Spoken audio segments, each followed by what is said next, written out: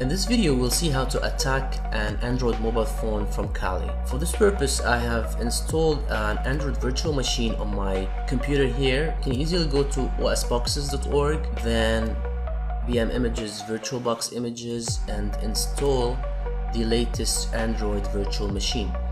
You need to have VirtualBox installed. You just have to import the virtual machine you've downloaded, and you'll end up with something similar to this environment here on the screen. From the Kali perspective, we will actually create a malicious APK file, malicious Android application file, and we will send it to the end user, which is the victim in this case. And once the victim installs and opens this application, it will create a connection between this mobile phone and our SOAP. For this purpose, we will use a command called msf-phonme, which is actually a combination between the msf payload command and msf encode command. And we will create a payload under Android Meterpreter reverse TCP. Now we will specify the IP of our server here. It's 211.142 and a local port as well.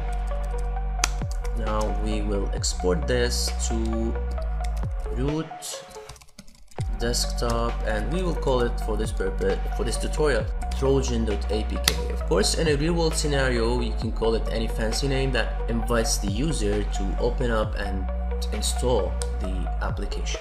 You can see here that it's in the process of creating this APK file, and here you go.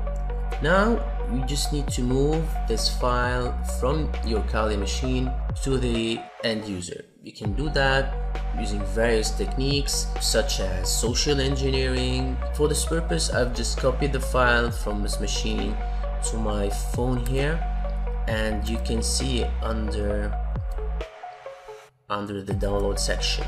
That's it, trojan.apk. On the other hand, now we need to create a listener on our server that will listen to this incoming connection. After you launch Armitage, just go here and write Android. Now go to the payload section and double click on reverse TCP. You will see that the IP is automatically populated. Now we only need to match this local port here with the port that we've used when we've created the APK file. Just press on launch and Armitage will start the handler locally, and now it's waiting for connections on this port. I will go now to my Android device here and go to the download application.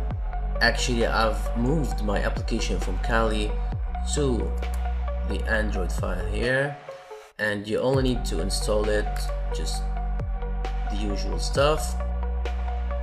So just notice here when I press on open, now on my Kali machine, the Meterpreter session is opened, and it shows me here an Android or a Linux based device has been compromised.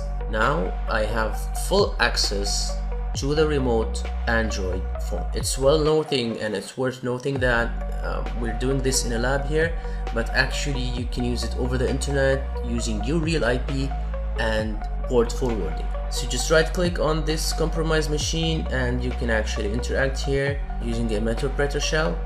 Just type help and you'll see all the commands that you can invoke. You can as well explore and browse the files that exist on this phone.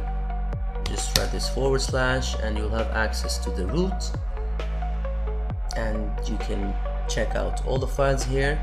Let's see if we can do something here, and just go to the SD card, and I can spot here a password file. Just double click on that, or no, let's do that again.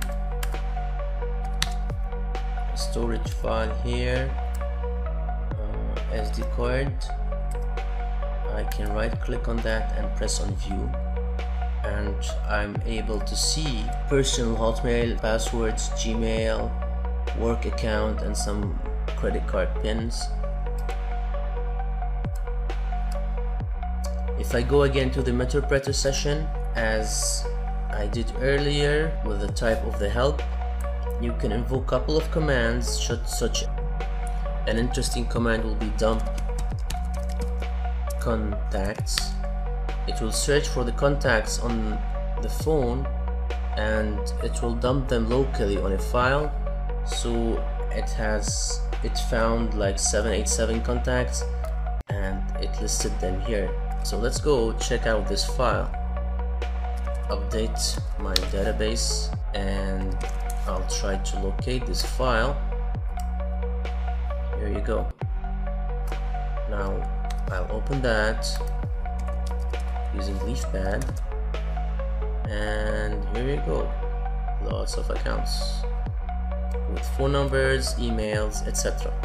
Going back to Armitage again, another interesting command would be dump SMS. But since this is virtual machine, there are no SMS found. But if you're doing the real world attack, you will be able to get all the SMSs as well as webcam snaps using this command. Of course, this virtual machine doesn't have webcam. And you can as well search for files. Like I want to search, let's do star.star here. This is some of the results. If I do like star.txt or maybe star.doc, nothing here. So actually, the point I'm trying to make here is that now you have full access to this mobile phone and you can do whatever you want.